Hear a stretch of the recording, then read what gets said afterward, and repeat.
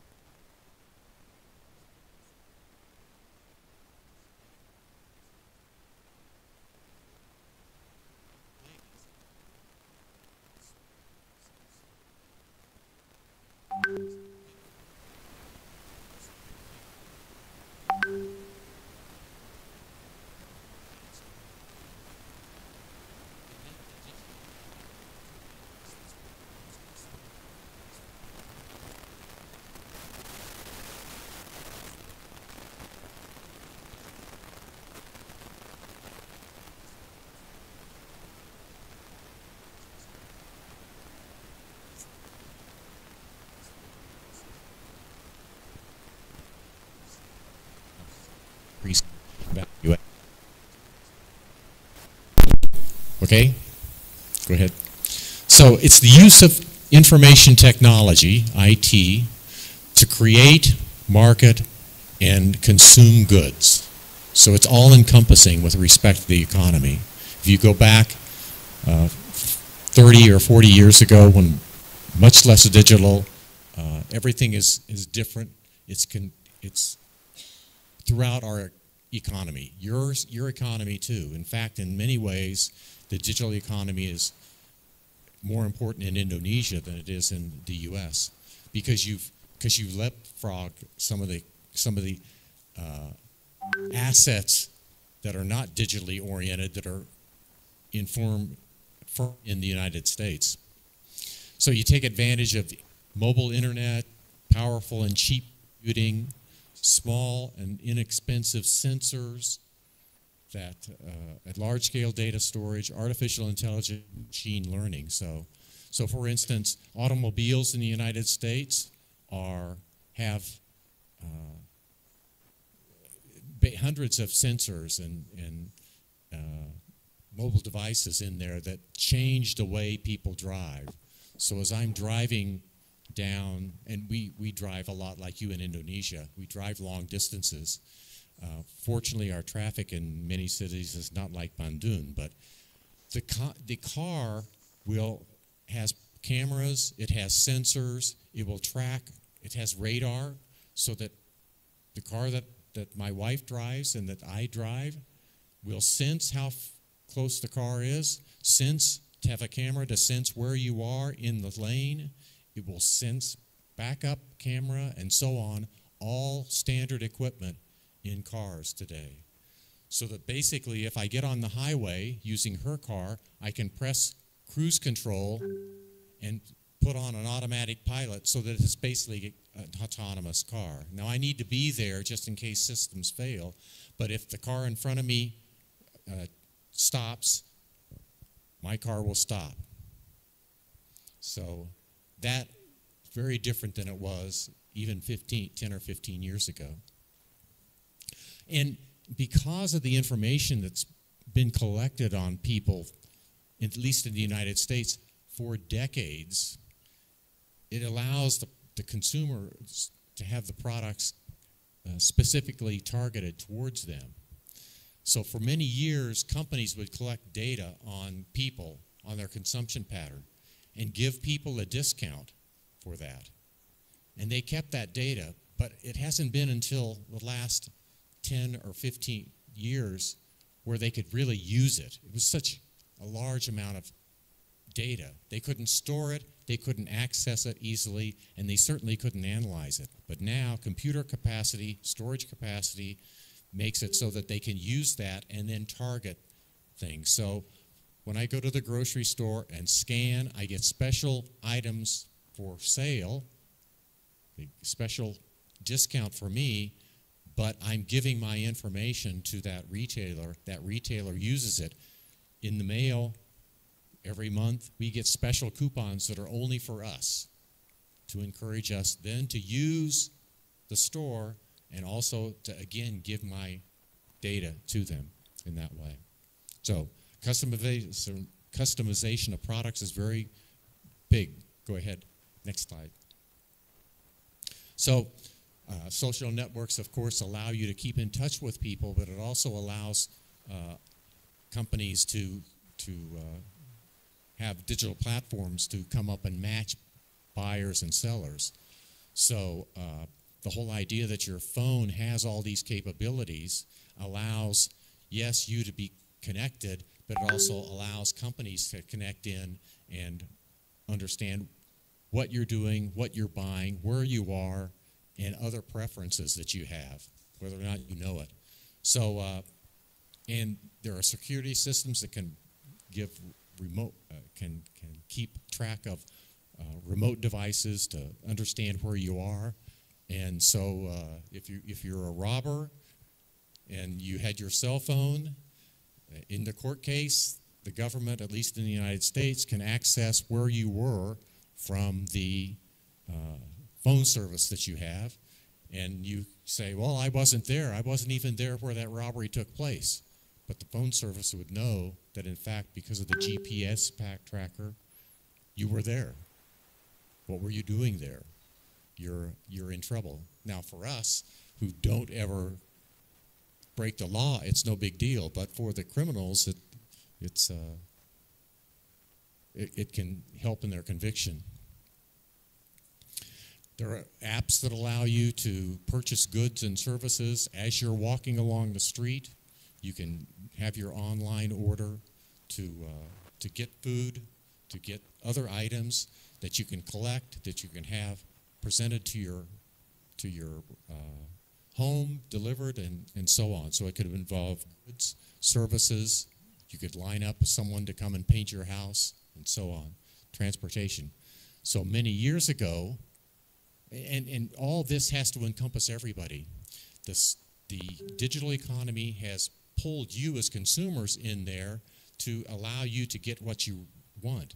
But it's also allowed suppliers, service suppliers, goods suppliers, to present their items to you consumers in a very inexpensive way through websites that they have and other ways that they have of generating content that can get to you through your social media platforms and other things.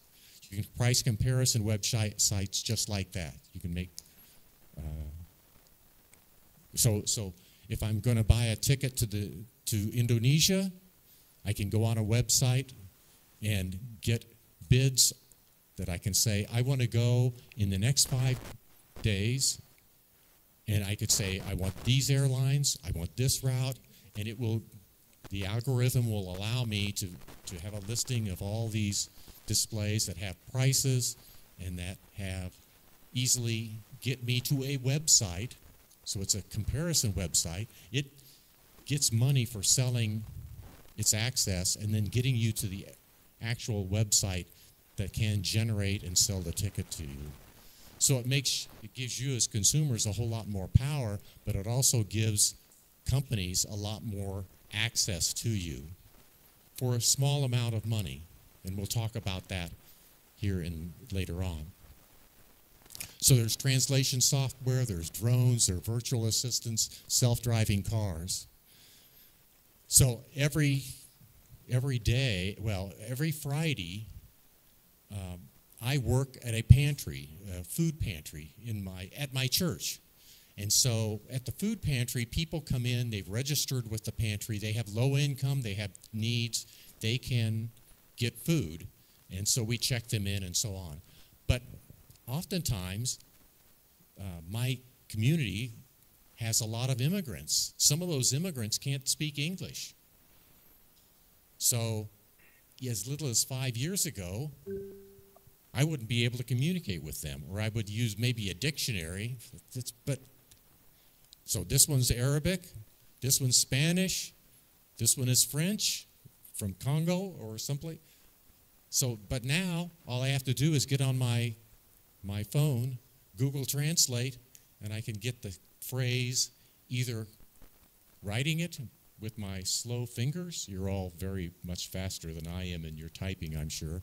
But if I could do it that way, or I can press listen, use a voice command, and get it that way. So it makes things very easy for me, and for them too. So there's no misunderstanding about what's going on. Of course, drones are used for all sorts of things. Of course, they're using digital networks in order to make them go. Next one. So platforms are pervasive, and that's a major part of the digital economy, and that as marketing people is going to be how you possibly will access the consumer. So it's an easy, low-cost way to match buyers and sellers. So you could be across the United States, you could be across Indonesia, and you could have access. If you're selling an item, you can have access to any buyer that has access to that network. And it could be a worldwide network. So it's easy access, low-cost entry. It can introduce new market players. For instance, suppliers of services. So we have Uber, you have what? Gojek, yes, yeah. So what does that do? Gojek allows you to basically hire for a service, in that case transportation, very quickly on an app. Otherwise, in the United States sometimes, and I'm sure in Jakarta. I can remember one time in Jakarta, I wanted to go to the airport from downtown Jakarta. And the traffic was horrible, horrible, horrible. Well, I had to wait until a taxi would come. I didn't have a phone that was a smartphone. This was maybe 20 years ago. I waited. So finally, somebody dropped somebody off on a motorcycle. I said, "Can you take me to the airport? I've got to get there." That was the only way I got to the airport. And so I held my bag on the back of a motorcycle and went. Now, of course, if I want a motorcycle, I can order it online. Of course, I can order a taxi and so on. So it allows much better access. I get a connection, at least in the United States, through Uber or Lyft that says I'm going to get that ride for this amount. Everything is negotiated, and I'm sure that it's going to come and collect me, rather than have the flashing light out there in the olden days where if it wants to, if it looks at you and says, "I don't want to take that person," they go on. So it's disrupted things a lot. Airbnb, you know Airbnb? Yeah, so when we go on vacation, we just came back, my wife and I just came back from vacation in the northern part of New York, where the trees were changing. It's fall in the United States. Trees are changing colors and they're dropping. It was very beautiful. So when we go to a place like that, we never stay in a hotel anymore. We stay in an Airbnb because it has the services that we want, which is a place for my wife to cook, a place that is quiet, it's unique, and it has exactly the characteristics that she was looking for when she made the reservation. Now, it might not be completely as booked, but there's really no question as to about what those products are that are being offered. And so we can also look at ratings to see how the ratings are for those things. I had a PhD student maybe about 6 or 7 years ago did a machine learning analysis of Airbnb ratings. That was very interesting. So he was able to get that rating system for the various characteristics that are rated on Airbnb, scrape it, use machine learning and various very sophisticated data analysis techniques to come up with ideas for how consumer ratings are related to overall satisfaction and prices of Airbnb offerings in Boston, Massachusetts. So it's a very highly cited but very unique, at that time, 7 years ago, borderline sort of frontier analysis using machine learning and this concept of Airbnb. So it improves resource allocation because people can rent out their spare room. They can use their car as a resource, as a Uber driver or a Lyft driver. So many people that are using that have a little bit of time. They might have a full-time job, but on weekends they just like to drive around. Well, they drive around and get money from that and providing a service for someone who needs it. So it's very, very efficient. And again, makes transactions easier for both sides. Facebook Marketplace is an interesting aspect too, at least in the United States. So I have apartments that I rent out to students.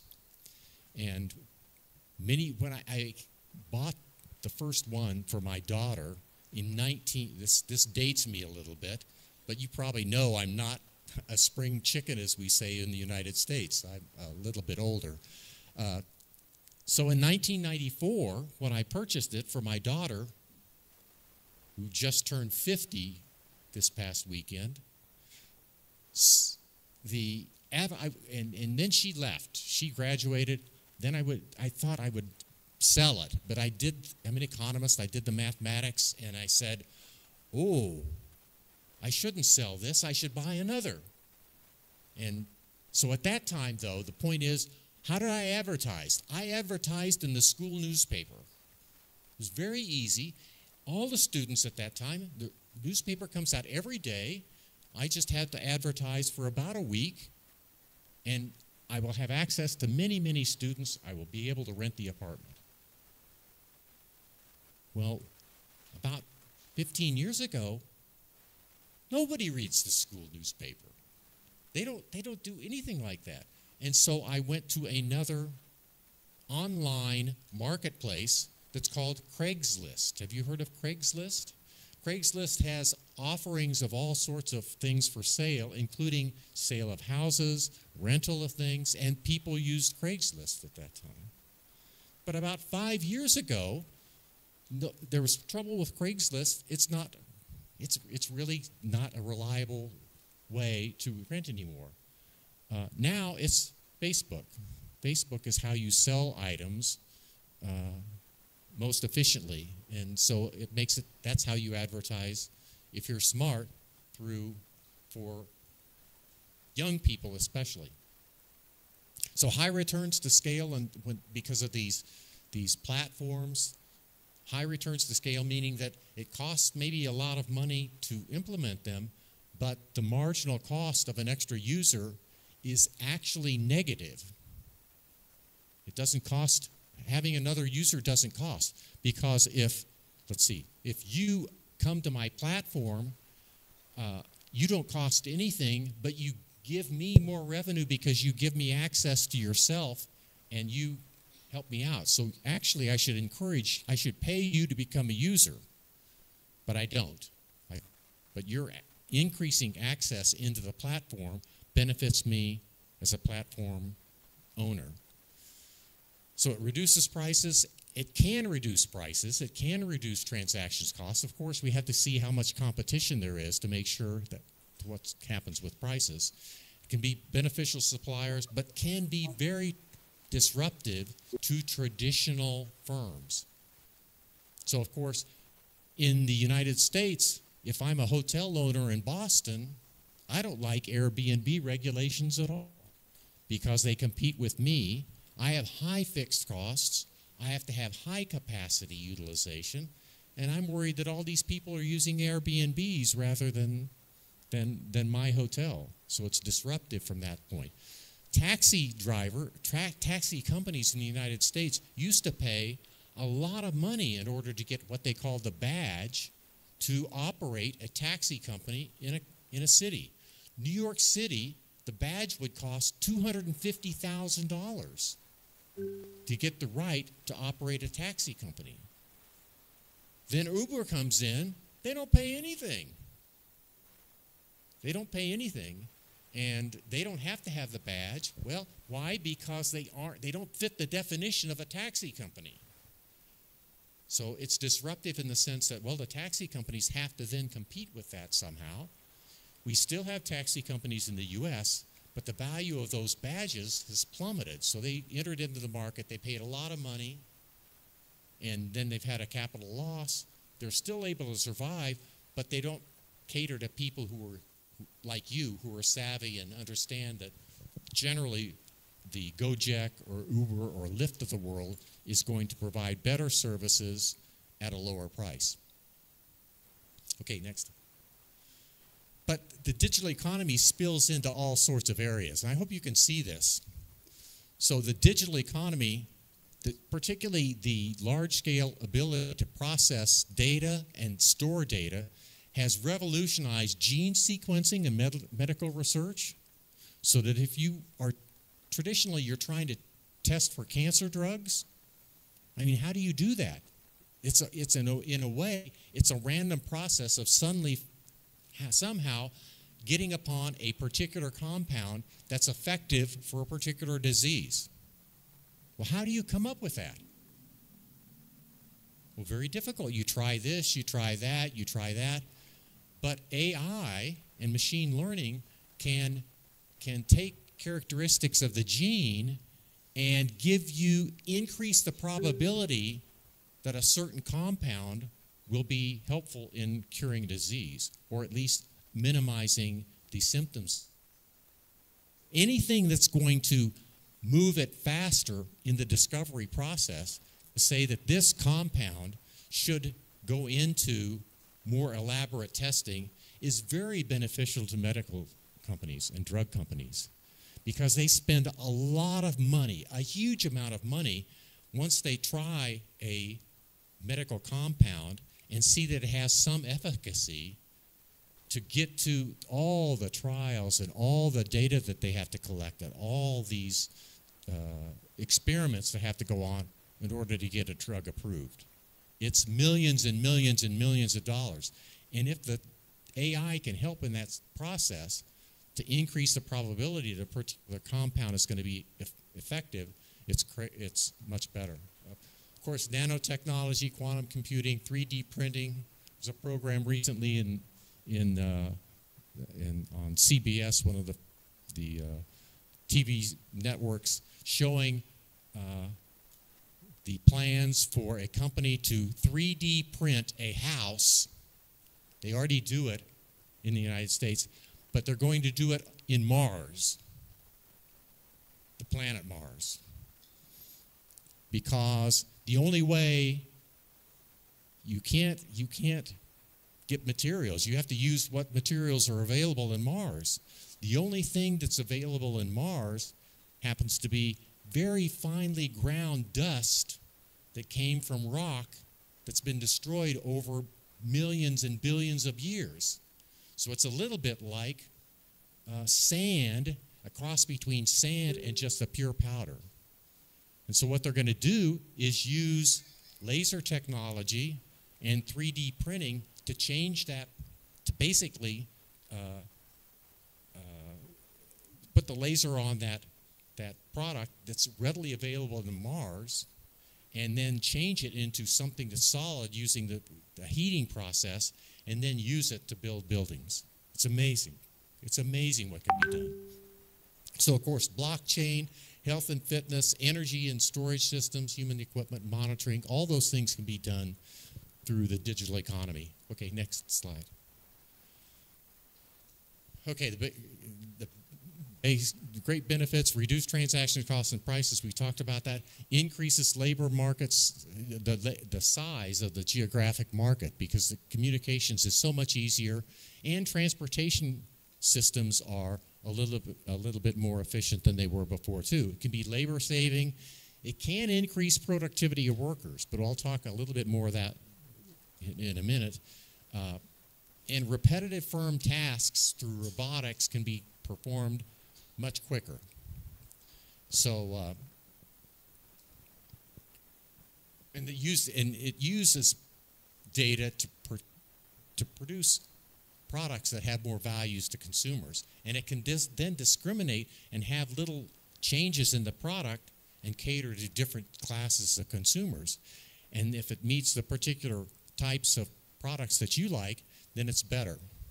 So my wife is so much more particular about what she gets than I do. So if we go to a store, if we go to a restaurant, we went to this restaurant on our way back, and she ordered this product at a place, and she said, I want this, and I want this, and I want this, and I want this. I don't want this. I want this on the side.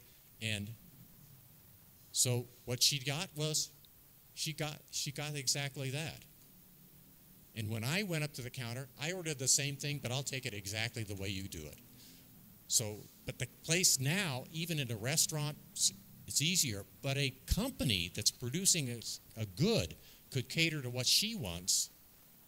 So sell it to her, get a higher value because you're manipulating it in some way to make it closer to what her willingness to pay. Economists talk a lot about willingness to pay. She's willing to pay more because it's produced exactly to the specifications that she has. And then me, who have less taste when it comes to things, I can get a thing that's more standardized and price. Okay. But what's going to happen to jobs in the future? Is this going to be creating jobs, or is this going to be taking jobs away from people? Okay, next slide. It probably presents problems. It challenges economic, social, and political systems because it's so disruptive. Economic and regulatory systems because it's bringing in new players into a system that is different and that they have to compete in more competition, but more competition in a different way that caters more to people who consume a lot of products, people your age and a little bit older. Social systems, political systems, the fake news. I mean, there's an election coming on here in Indonesia. There's an election coming on in the U.S. next year. And the stuff you see that's supposedly news is not true oftentimes. Well, why? How can they do that? Well, they can digitally change photographs and make it look like whatever they want almost. They can make claims on this digital platform that all sorts of people will look at and believe. Why do they believe it? Well, it's on the internet and it's by this person. Well, that doesn't mean that it's true.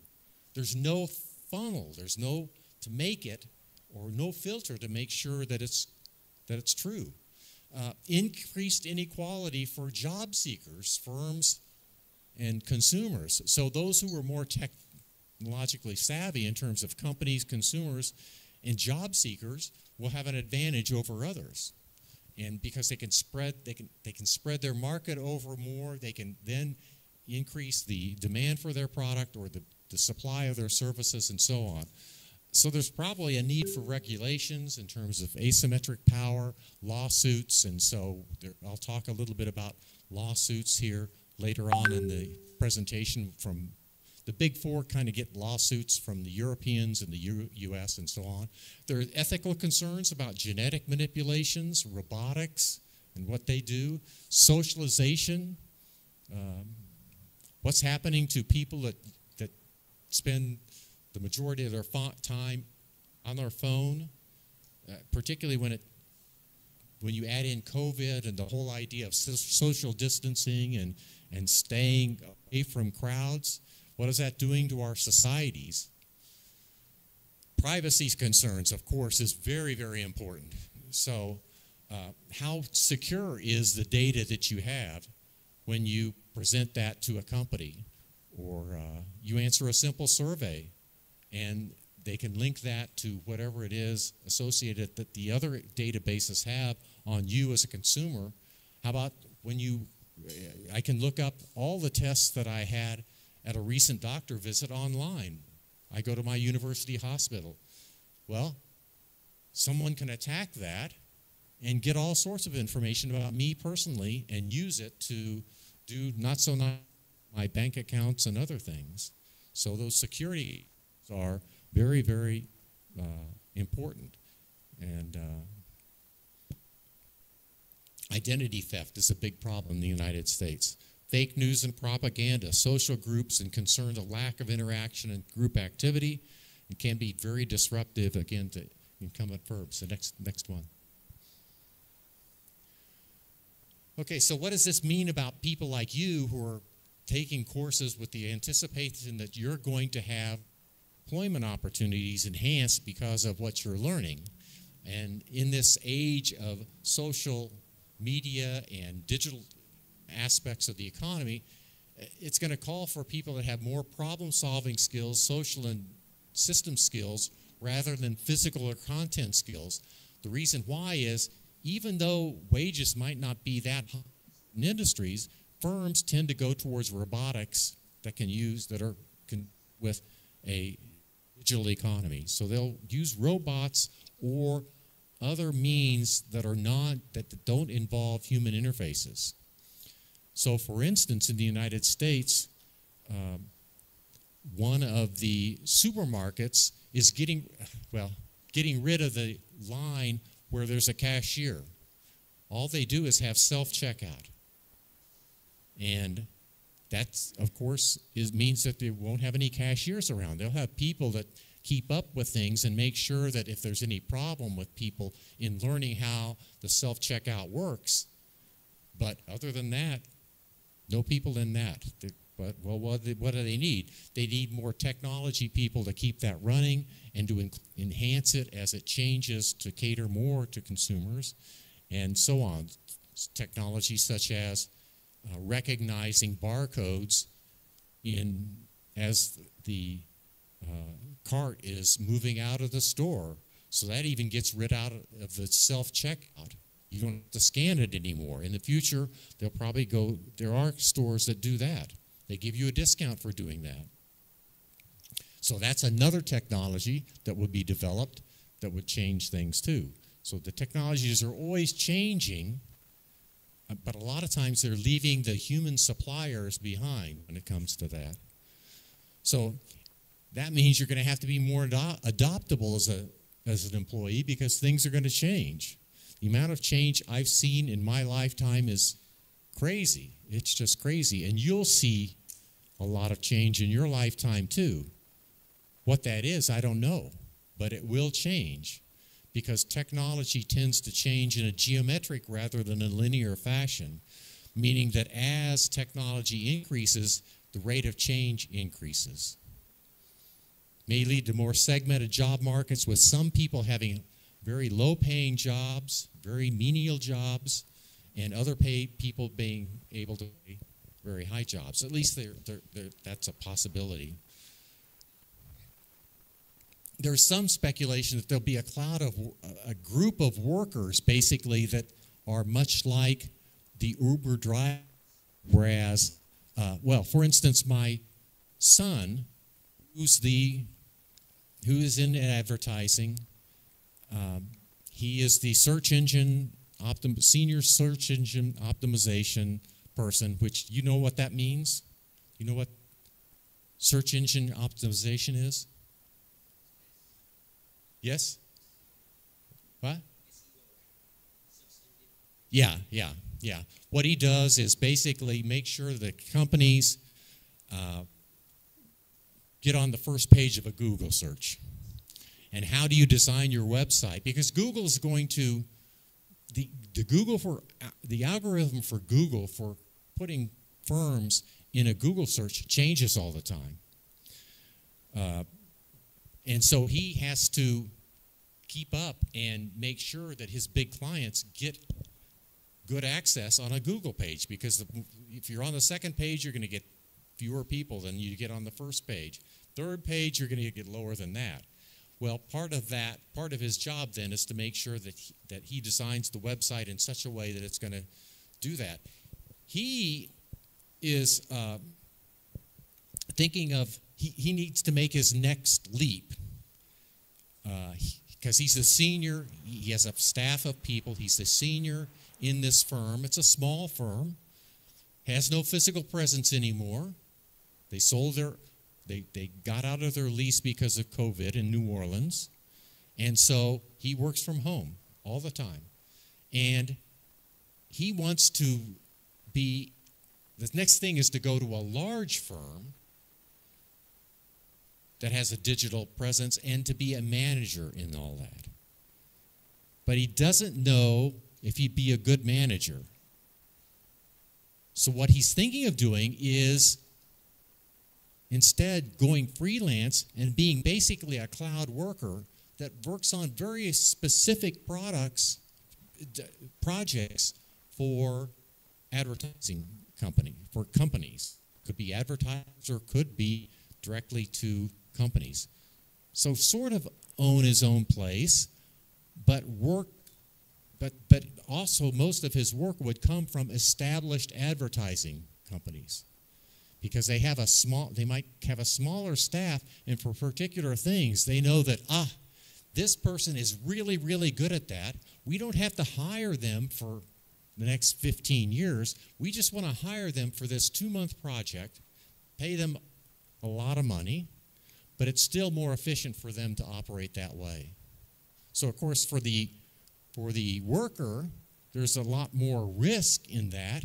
You have to continue to find clients all the time, but there's also possibly more return, because as you get more clients, you get a reputation, and then the amount of money that you can make increases all the time. Well, that's a very different format than a typical advertising company or a particular person in the advertising companies.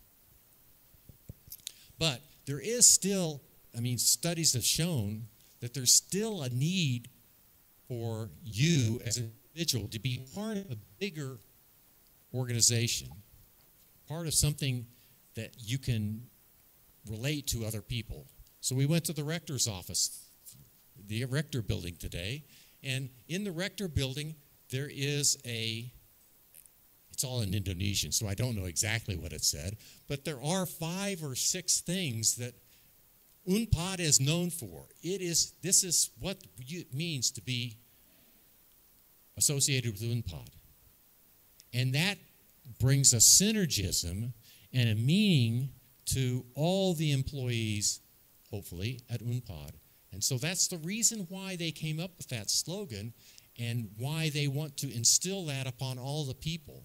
So there's a feeling of togetherness, moving forward in the appropriate way, in a good way that's going to provide good experiences for students, generate good research, generate good services to the companies and individuals in the community too. Let's go to the next one. Okay, so who are the big players in what's the digital economy? Who are the big ones? And let's go to the next one. And these are figures from last year. So the digital economy in the U.S. accounts for $3.3 trillion of sales, employs about 8 million people, accounts for 10% of the U.S. gross domestic product. According to studies, Bureau of Labor Statistics study and the Congressional Budget Office study has had, various people have had studies to come up with it, because you've got to categorize various jobs to make that, to come up with those, and those are estimates. And 25% of that is e-commerce. That is sales through an e-commerce network. 44% are digital services, and 31% is infrastructure, or the hardware and other supporting aspects of putting the system together. So it's big. It's big, it's getting bigger, it's employing more people, it's taking a bigger percent of the GDP of the United States. So next one. So what's the digital infrastructure? So it would include semiconductor equipment. You've got these sensors, have semiconductors, computers have some, all that is going to be printing machines and machinery, computer peripherals, communication equipment, all this, AV, and so on, software publishers. So that is what constitutes that infrastructure. Next one, next slide. E-commerce could be business to business, or it could be business to consumer. That's going to be 25%. And then the last one, go ahead, next one, is digital services, which would do communications, internet and data services, and cloud services. That is cloud storage and cloud access. That's the infrastructure and kind of how big it is. Now, let's talk a little bit about the 4 big players. But before I go there, who do you think the 4 big players in the digital world are? Google, yes. Facebook or Meta? Meta? Amazon? And last one.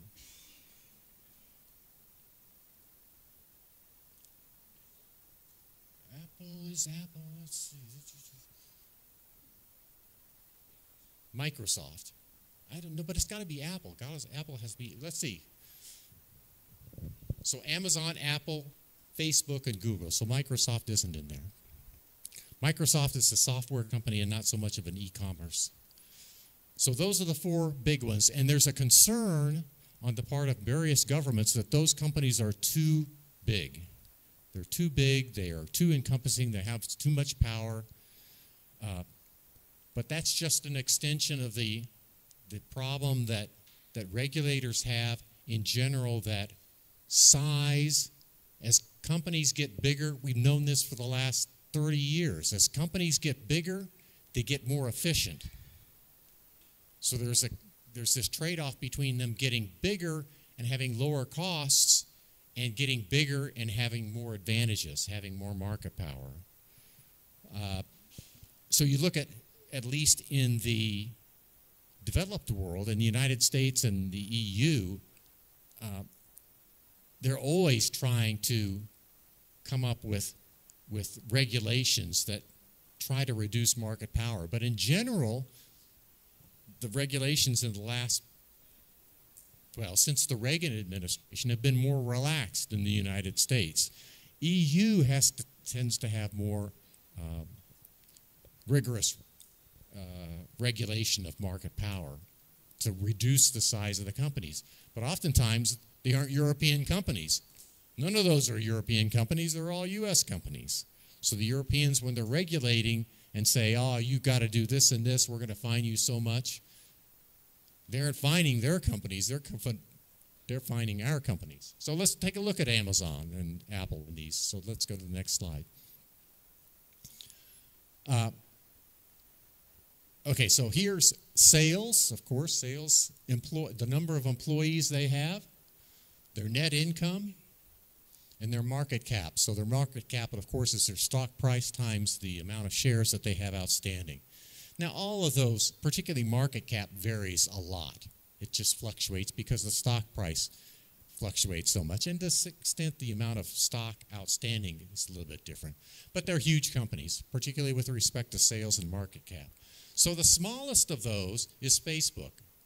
Facebook sales, $118 billion.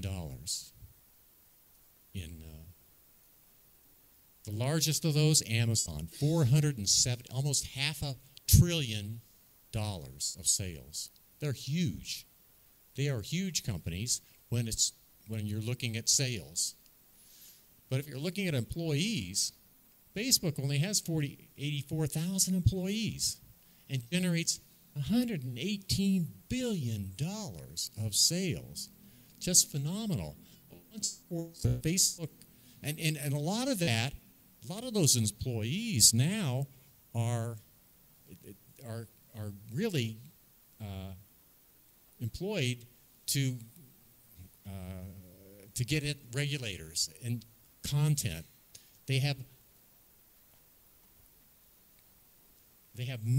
thousands of people that try to look at content that's posted all the time to generate, to look and make sure that it's legitimate, that it's not fake, that it's not vulgar, and so on. The largest of those has Amazon, 1.5 companies. They're very different companies, of course. Amazon has all sorts of things that it does, but it's basically a buy-sell platform, but it's also a delivery company, too. Apple has all sorts of technology products, but it's a cloud computing, a cloud company. That is, it has a lot of storage. It has, of course, computers. It has all sorts of electronic devices and so on. It has music and other things.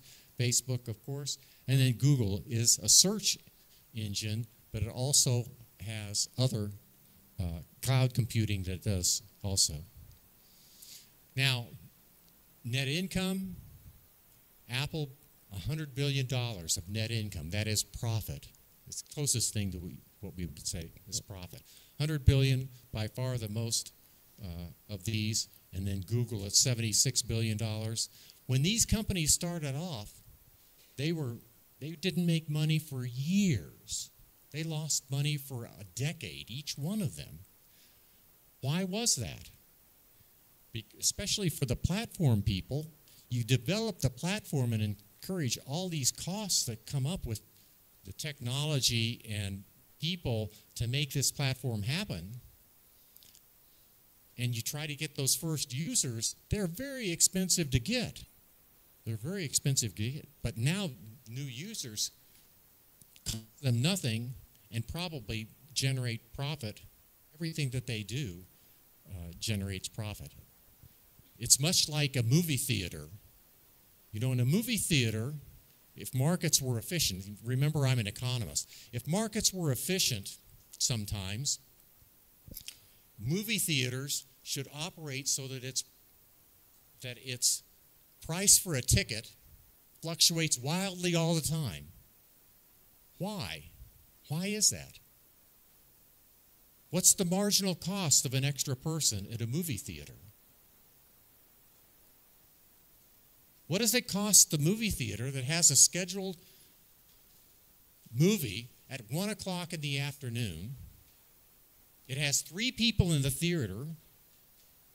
What's the marginal cost of a person? Nothing. 0. The platform's already established. It's already going to happen.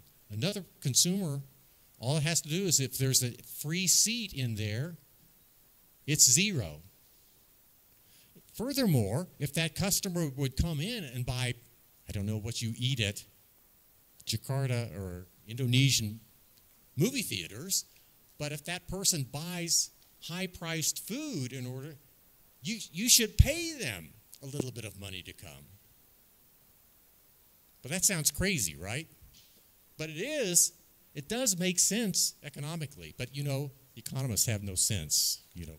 But anyway, so, but the key factor is in the platform, probably, the marginal cost of a person into that theater is negative. So they should be paid some, but they aren't. Why? Because people don't like movie theater tickets moving all around. They just don't like that. The companies don't like that. But really, they do try to give discounts at various times when they're not going to have as many people. They get away with that a little bit. But on the platform, it's also the same. So they lost money for years and years and years and years, these companies. These 3 companies in particular, 1, 2, 3, and stockholders were patient, and those stockholders that bought in early have made a fortune because they make so much money now. And their market cap, Apple was the first company to go over $1 billion in market cap. Now they're over $2 billion. I think they're below that now. But when that slide was done, it was $2.2 trillion. $2.2 trillion. It's a lot of money. Okay, next. So what are the characteristics? They tend to control all aspects of value, except hardware.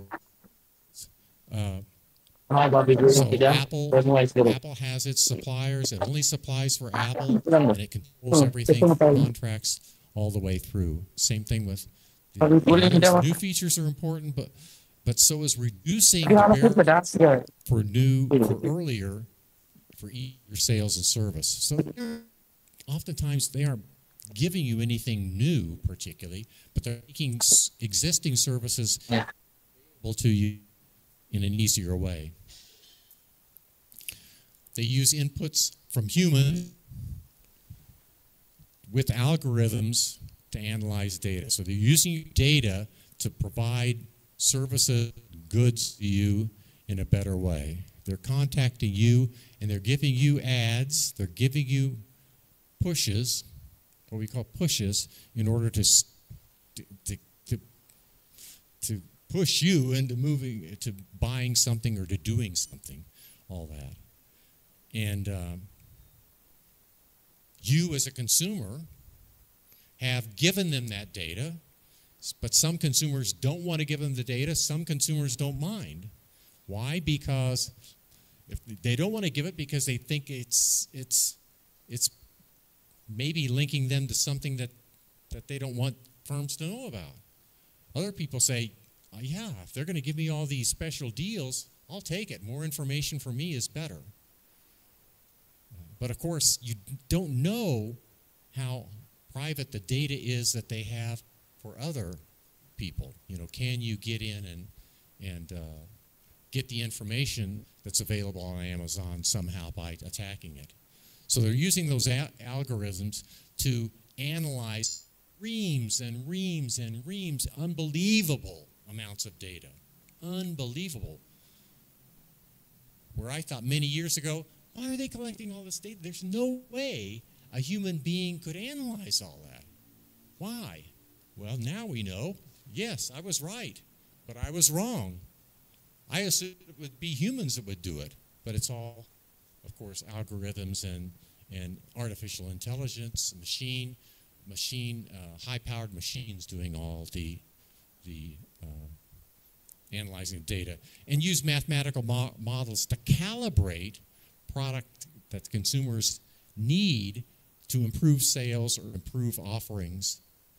So it's behavior targeting, specialized products for people.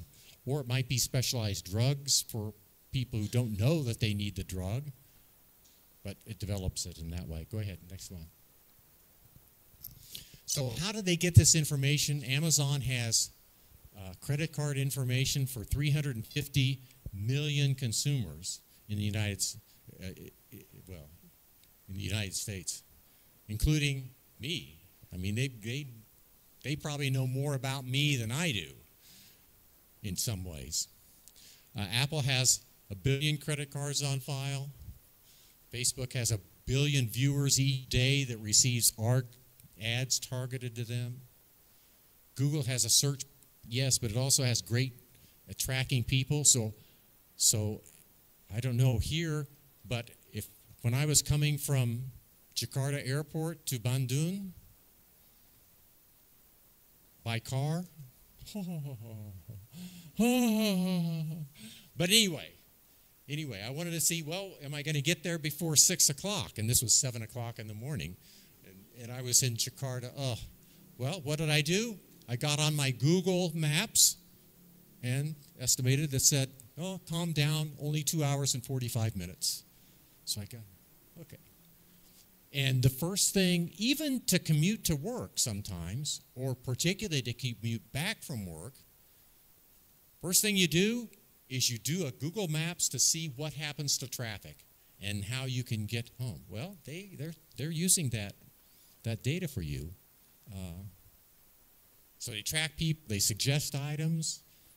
I don't spend enough that they suggest much to me, or at least I don't realize it. But yes, they can track where I am.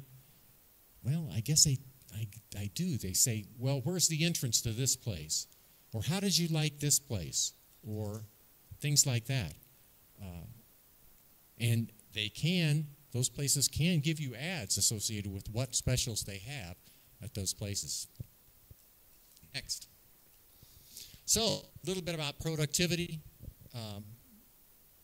This OECD study, Organization for Economic Development, did a study that looked at productivity and found a strong correlation between productivity growth and the use of data. Now, it's very challenging, use a little bit of aggregate data, but nonetheless, so there are gains, but they found that they were concentrated in certain firms, of course, leading edge firms that can use the information that's available.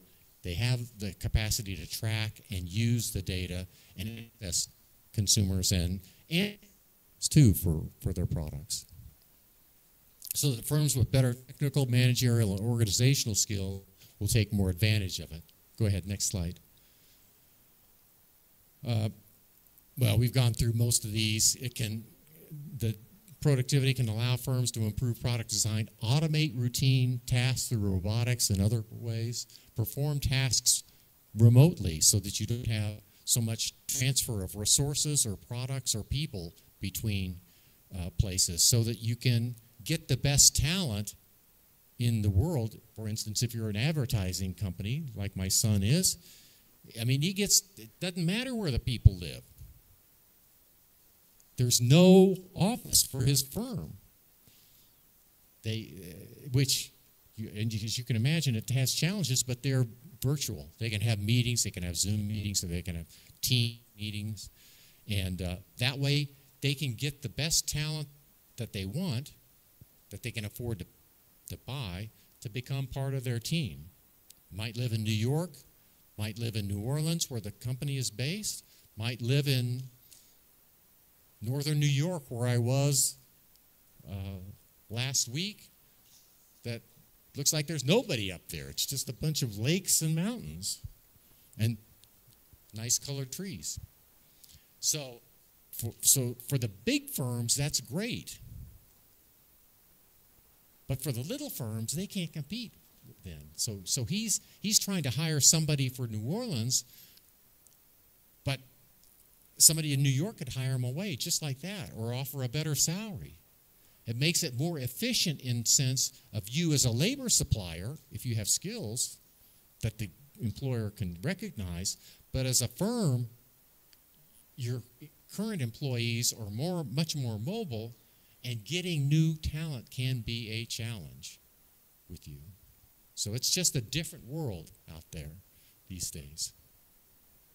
But the information supply and data can facilitate relationships among suppliers and clients, and you can access a wider market. Okay, next.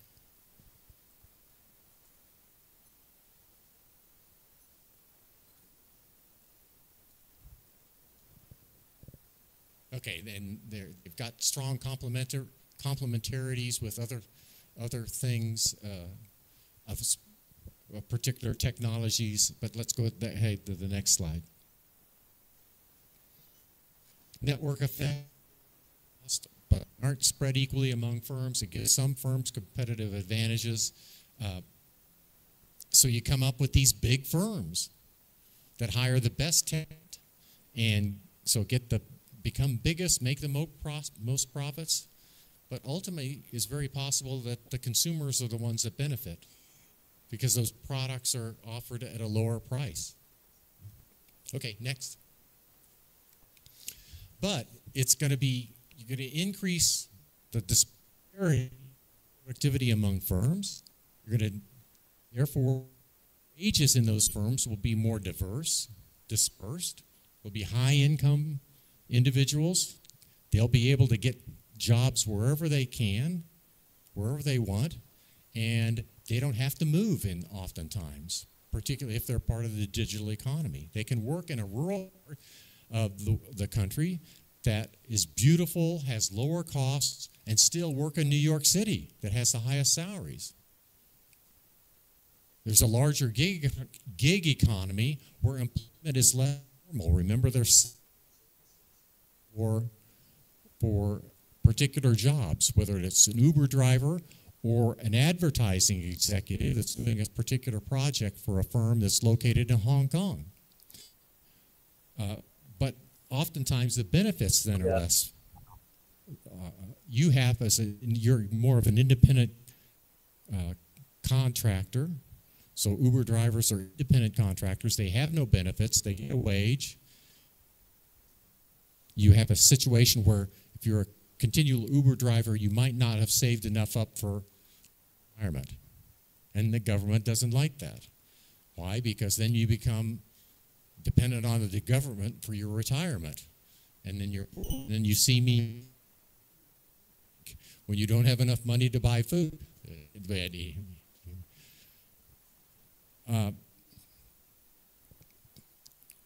And all firms can benefit from the platforms developed by the superstar firms, but I don't know, okay. And so next slide.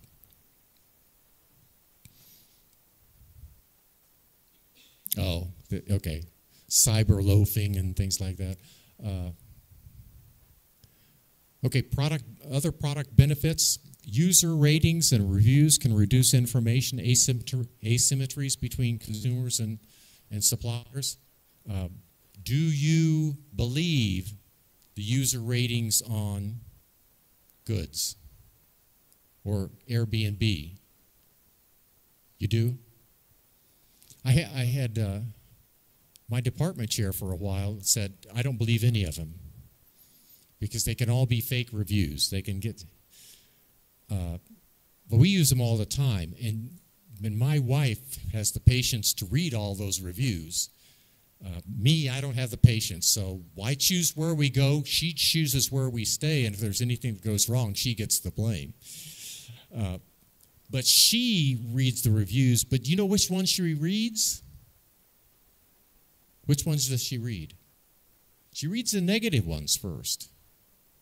Because the negative ones, if they're the negative that are honest. If you've ever been to an Airbnb and you give it a bad rating at first, before it's published, the supplier will come back and say, "Oh wait, can you do this? Oh, I'm going to be if I get or can you change your rating?" And so there's a human tendency go back and say, "Oh well, it's okay. I'll give you the break. I mean, it was." So a lot of times those are over evaluated. But the negative ones, if you're a user, if you're a consumer and you want to do a negative rating, the platform will allow you to do that. And so that will tell you sort of what it's like, at least in certain instances. So if somebody says, well, it's on a busy street and you can't get any sleep at night, it's late, and there are all these partiers up, and you happen to be a partier, what's negative to an old person like me might be very beneficial to you. But anyway, she reads those, and the idea is that those negative reviews are probably the ones that are most true, or at least for some individuals. Some of those negative reviews are, you can overcome them. And in fact, the supplier will come back and say, yeah, change this, or we're sorry that this was the case, so on, and we've remedied this situation, and so on. Intensify competition and pressures by shifting demand. The Airbnb study in Boston was there were people that were changing the characteristics of their house in order to improve their Airbnb ratings also. So you can use that to incentivize providing better services for and maybe a little bit of money associated with it too. But the fact that it does bring competitive behavior through those ratings to improve your product if you're lowly rated. Can bring efficiency gains by care of side activities such as managing bookings from around. You can get somebody else to do it through the digital economy and process payments, and of course improve capacity utilization better and lower prices at certain times of the year. You mean you can lower the price on your place just like that if it's a week before and you don't have it taken in terms of an Airbnb or something like that. Okay, now. Okay, let's go on to, that's another study. Okay, so let's talk about targeting advertising, and you might know.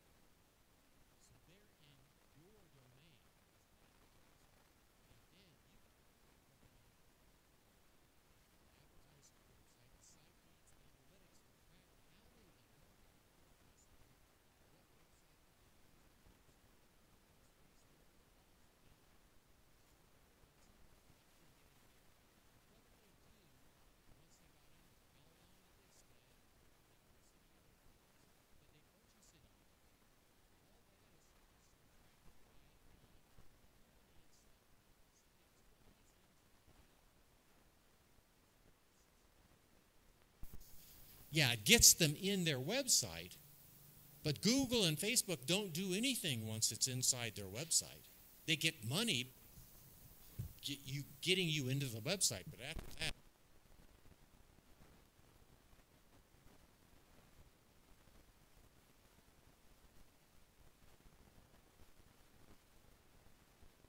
that, monitor that, and he monitors that for some of his big customers. And then they can read the results feedback into future strategies. Type of individuals, so they, as soon as you click in there, they've got information about you as an individual from the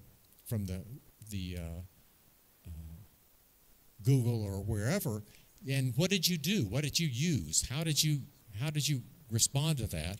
And then they can use that into, they could analyze what characteristics of people made us purchase, what characteristics of people didn't make a purchase, and how long did they stay in there. So if there's things that get them to stay longer, how much of a payoff is there? So there are all sorts of information that's available. And there are surveys, there are also a bunch of surveys that people have access that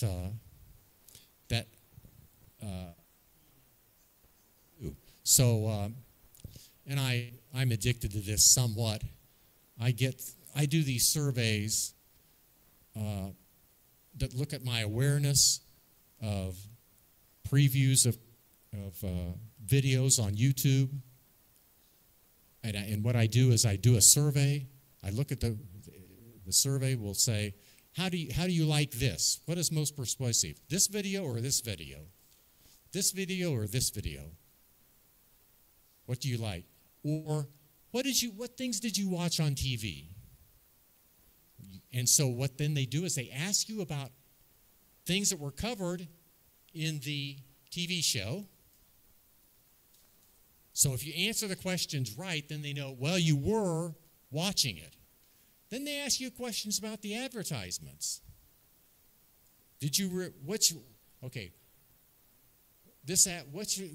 What went on, and what was one of the advertisements?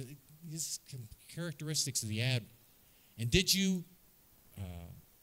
was that a good ad? Did you like the ad? Did you not like the ad? Did you buy anything from the ad? Did you do things like that?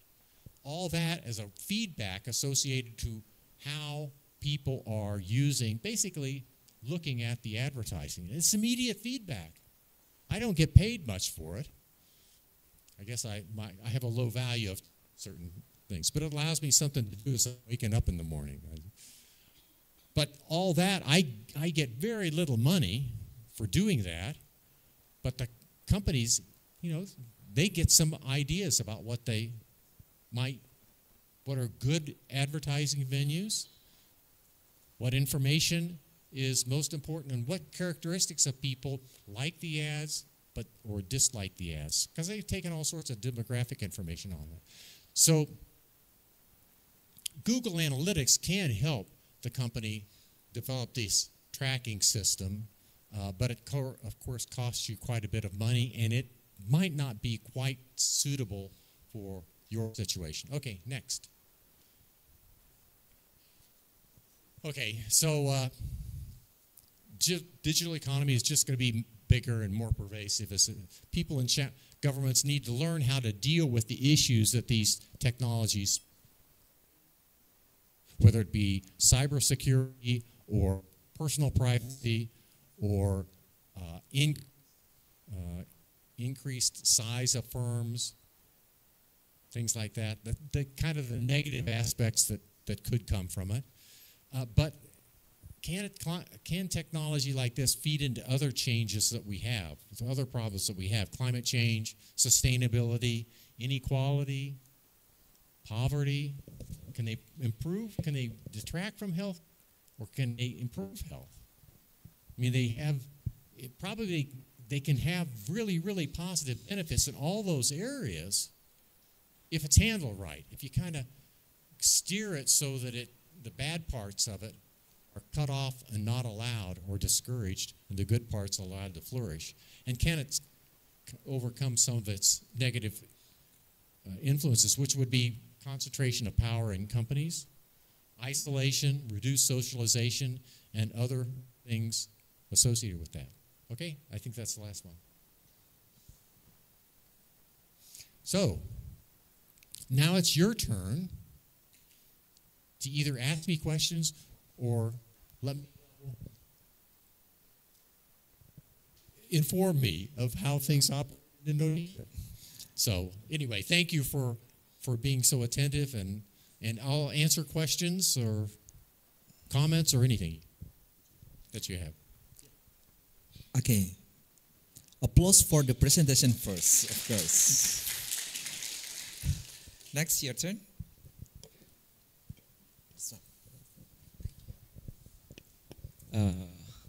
Thank you, Professor, for the opportunity that you're giving me. I want to ask you a question about an issue in our country about digital economics. So, I don't know if you already heard about this, but recently in Indonesia, our government has banned the TikTok Shop. So TikTok Shop is e-commerce that owned by TikTok, and then after that, I also heard in the U.S. That their government has regulated this issue because they think that it can threaten their security, a national security establishment. And then I want to ask your opinion about this. Do you have a solution due to this issue?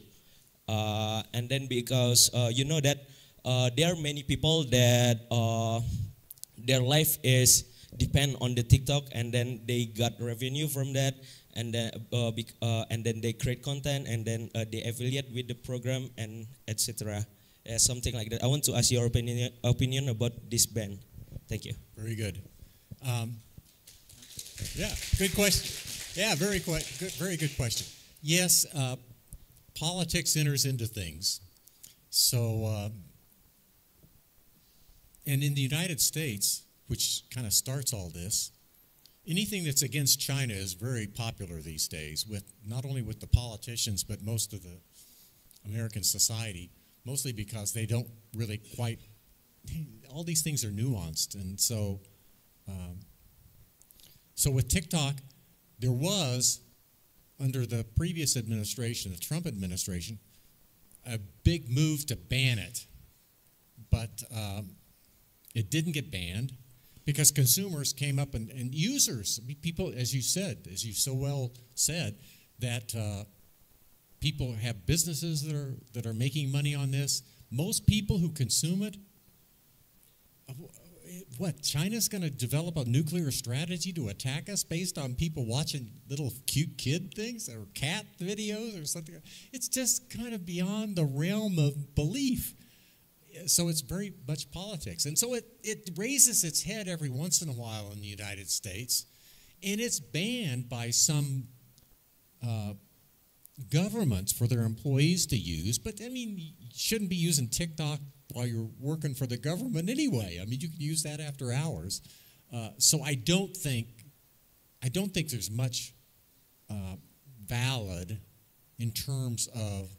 Now, granted, if you have a phone that deals with sensitive activities and maybe the information can't get back to China, then you ought to rethink that, and you might have some restrictions on that. But most of us have no such. There's nothing the Chinese government can get that's going to be that bad for most of us, and there's no clear evidence that they have the right to get that. Now, of course, this goes back to an edict that the current Chinese president had, that all companies operating in China had to turn over their data to the Chinese government, not only with their operations within China, but potentially their operations outside China. But the TikTok CEO for the United States says that they don't turn over the data. And so if that's a problem, then attack the problem in a way that gets to a solution. That is, don't allow that data to move if you can have that. But I think it's mostly politics. And I think there was enough of a consumer backlash in the United States that we won't have that, and maybe in Indonesia too. Yeah, thanks for the question. Very interesting. Thank you for your answer, Professor. Okay, nice insight. Next, okay, you. Okay, thank you, sir, for the opportunity. I want to ask a question about MSMEs in Indonesia, which there are 64.2 million in Indonesia. We already saw the example about the big companies that benefits by digital economy because of how wide their segmentation are. Not too long ago, it's kind of same with the previous question. There is an issues or news about some groups of MSMEs, especially who run a place to sell their product, demonstrate how they are disadvantaged by the digitalization, as we learn on final observation also. And in my opinion, they think that digitalization reduces the socialization. And then, in my opinion, this happened because of lack of knowledge of digitalization that they know. But in their opinion, I conclude that digitalization reducing a lot of jobs opportunities and their markets target. What I'm curious about, is there any gap between the digitalization and work that human can do manually? Because as example, as we are students, use ChatGPT a lot for our studies, but there's a gap when we use it because GPT cannot give us detailed and exact research resource of their answers. So there's a space for us to do manually. But how about the digitalization that happened on our MSMEs in Indonesia? Thank you. Yeah. Thank you. It's interesting. For instance, advertising by Amazon on Facebook or even on TV emphasizes how they help small businesses, how they provide a platform. And so they not only sell, they give an audience for the platform because they have a small business. No matter where you are, you can sell your product all sorts of places. And a lot of the people on Amazon have free shipping. We are an Amazon Prime. We can buy anything from Amazon, and the shipping is free.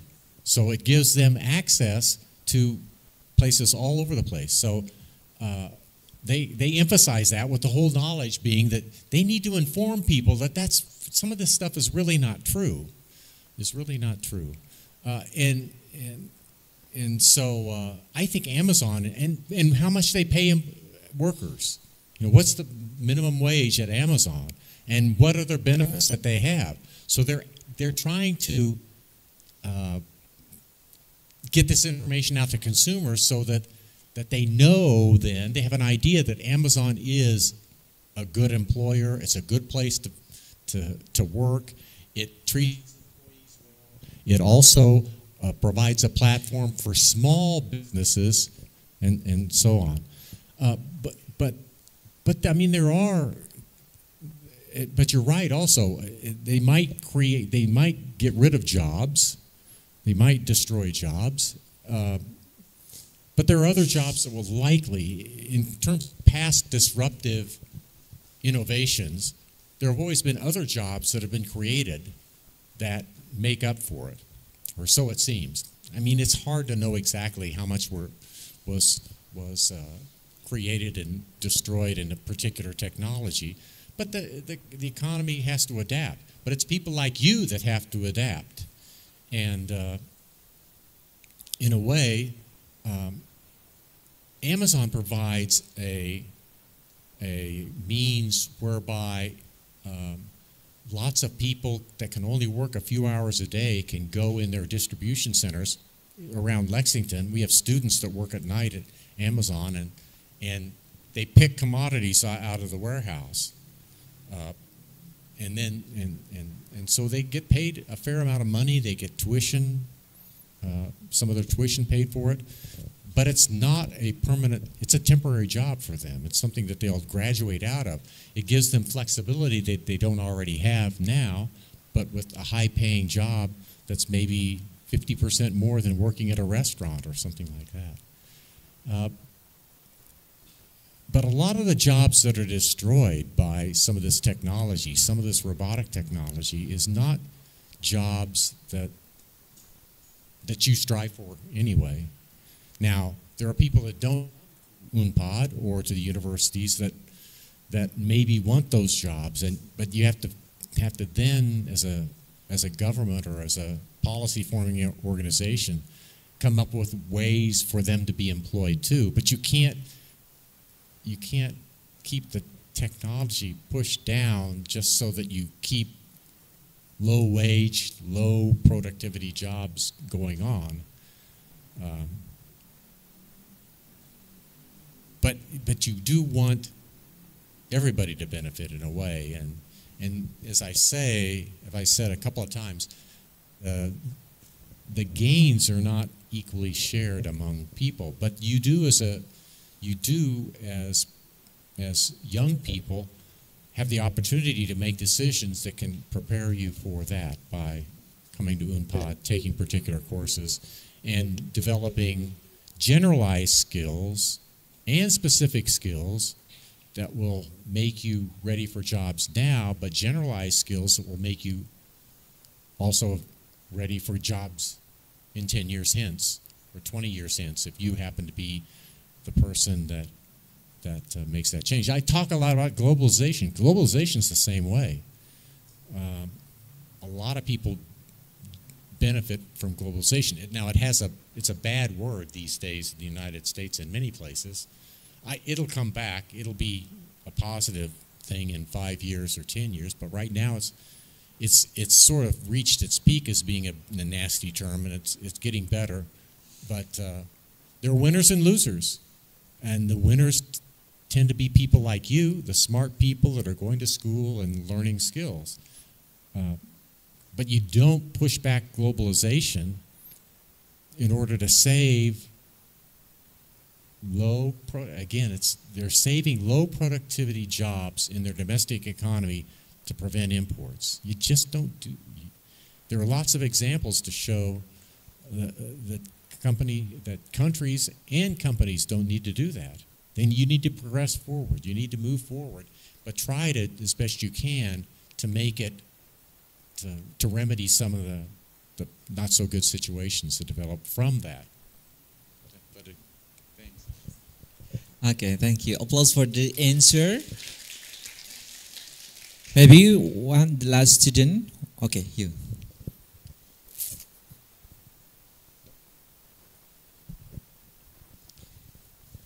Good evening, sir. Thank you for the opportunity. The digital economy has reshaped consumer behaviors and expectations. My question is, what are the differences or transformations does it brought, and how does businesses, especially small businesses, adapt to these shifting expectations? Thank you.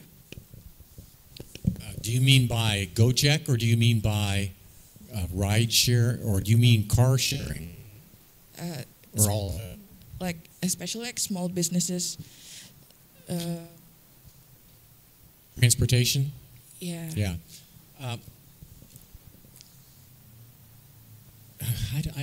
I don't know. Small businesses and I mean, the whole idea of a gig economy of potential delivery people making easier connections among small businesses so that they don't have to. Usually, if you go to FedEx or major companies, you have to be a relatively large company in order to get better rates. So if you just go into a Federal Express office, that's a delivery service in the United States, and ask them, I want to ship a package from Lexington, where I live, to Boston, it will cost a fair amount of money to do that. And so, why? Because I'm a nobody. I'm a small business. I only do it once every week.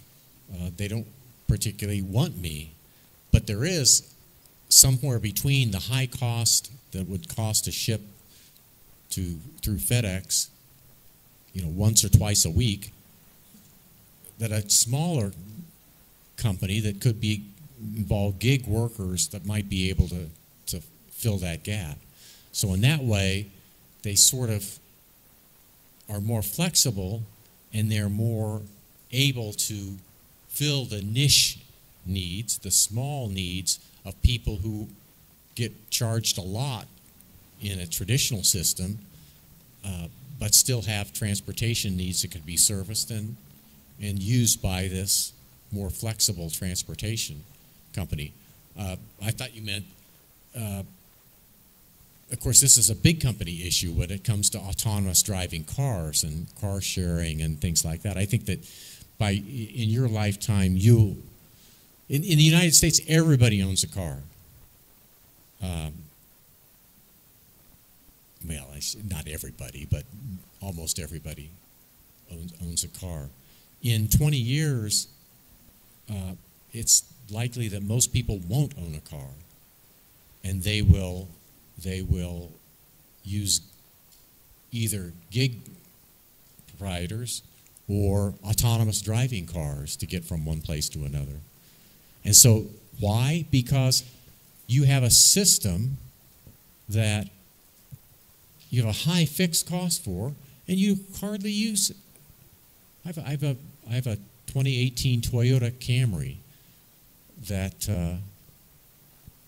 I use. I put maybe, let's see, in kilometers, maybe 6,000 kilometers on it per year. Why do I need it? It's sitting there most of the day, and some days I don't use it at all. So, and to the extent that a small business would be like that too, the whole idea of these other ways of providing services that are more tailored, but they're shared by other people, so that someone else has made the investment, they can use it for many, many more transactions to share that fixed costs for many movements, so that I don't have to spend $28,000 for a new car and then barely use it. I can go through a ride-shared service, or for even the ride-share will ultimately be a self-driving car, which will lower the cost even more. In that way, the self-driving car can, in fact, get a route that will pick up people along the way, and so it will be basically a flexible minibus that gets people exactly where they want to go in an optimized route that has a very low price. So that would help consumers and small businesses in terms of routing and things like that.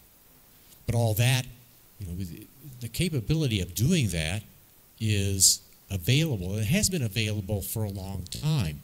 But the complexity of putting the system together and communicating it, routing is a linear programming problem that's difficult. But if you have information to communicate, this person wants to go here, this person wants to go here, and the computer can look at all those options, come up with quite easily, whereas it would be a number of runs of computer model in order to do that. Crazy. So I think small businesses would benefit from that too. Okay, thank you, sir. Applause for the answer. Okay, I guess we can conclude that digital economy has the impact so various of aspect, yeah, for not only for business, but also the politics and also with the behavior of market itself. So, as a marketing student, you have to anticipate how to create creative or the positive advertising or marketing effort, not only focused to how to sell your product, but there are so many steps. The next discussion will be conducted by me, but in the first session, I would like to thank you for your attendance for Mr. Greek. Okay, applause for the Mr. And I would like to, Mr. Anang, you would like to giving some question. Okay. This economics, he is economics too.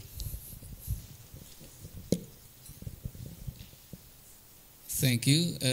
Good evening, Professor Reed.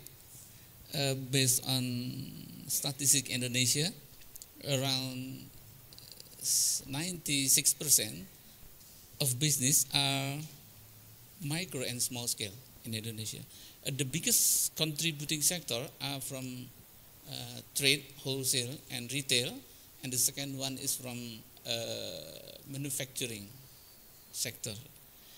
As the digital economy grows alongside the digital technology, I keep on thinking about the future of manufacturing business in Indonesia. Regarding the topic, I have two questions. The first one is manufacturing industry will convergence into only big companies, or vice versa, that many more smaller manufacturing companies will dominate the manufacturing industry. If the trend is the second one, I'm worried about their economics of scale and productivity. And the second question, what is the potential of shared manufacturing process among the small scale business by using the digital technology? Thank you. Nice question. Yeah, I don't know that I know much about the second question at all, about shared platforms for production. In terms of it's interesting in terms of the first question, because you hit that your situation is common throughout the world, and so I think you're going to have you're not going to. In order to take advantage of the digital economy as a small company, you're going to have an investment in IT infrastructure and other things, and probably investment in human capital in order to make that happen. So there'll be some people that do that and then can enter a little bit into the regular stream of things and compete somewhat with large manufacturers. And then there'll be another part of the economy where they don't enter into it, the consumers don't particularly enter into it, or are content to frequent a good or service that doesn't enter into it either. So of course, none of us do all of our buying on digital platforms. Now we might get information on it through digital platforms. So there'll always be a fringe, and that fringe might be larger in some countries than others. The fringe might be larger in Indonesia than it is in other countries.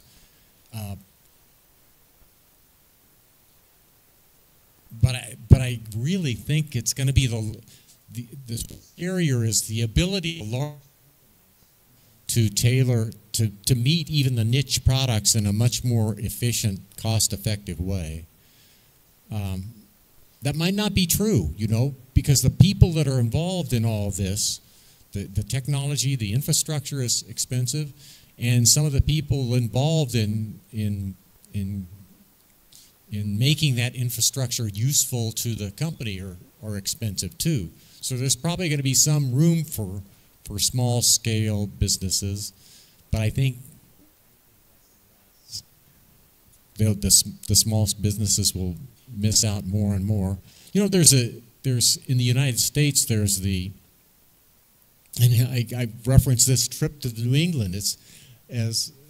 Because a lot of those places in upper New York, when you think of New York, you think of New York City and but these are little places. Well, what do they emphasize? They emphasize very fine crafts or very fine foods. Northern Vermont, very fine foods that are organic, that are natural, that have characteristics that the large companies don't.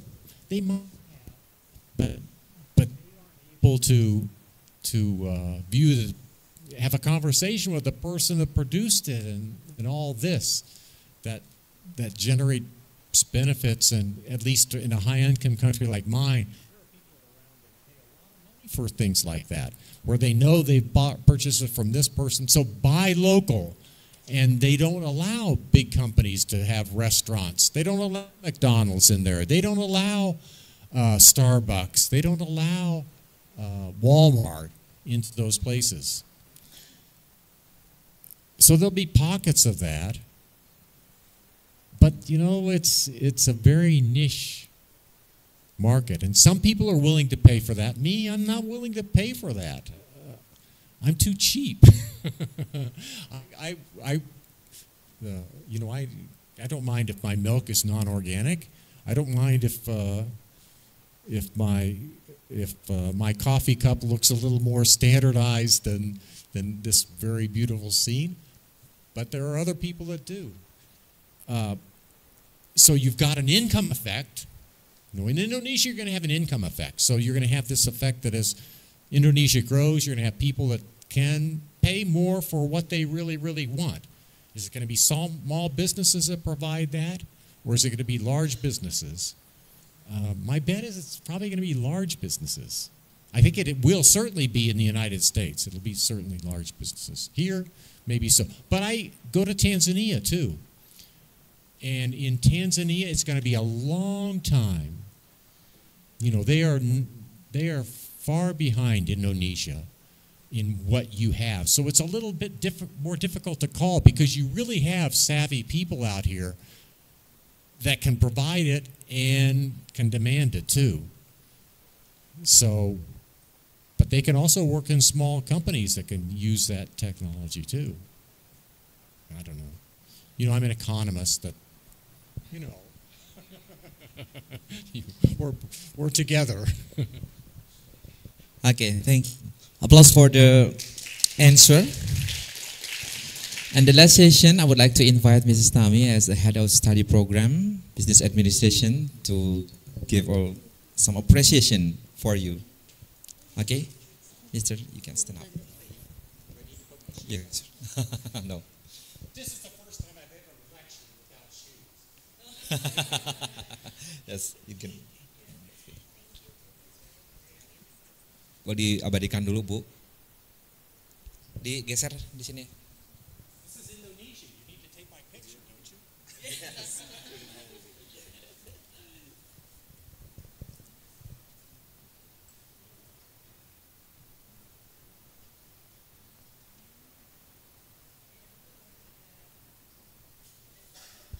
Okay, thank you, Mrs. Tami, for inviting Mr. Michael Reed. Okay, some souvenir also.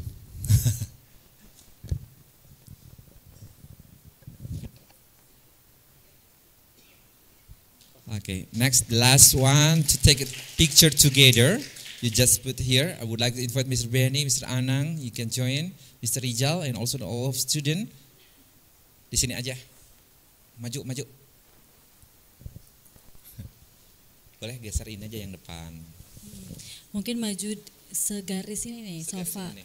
Coba ini. Di sini. Yang ini biar ke Ini. biar Sini ke Azalia maju sini. Nah, yang ini depan. Ya. Adek boleh. Sok maju. Sini. Duduk sini.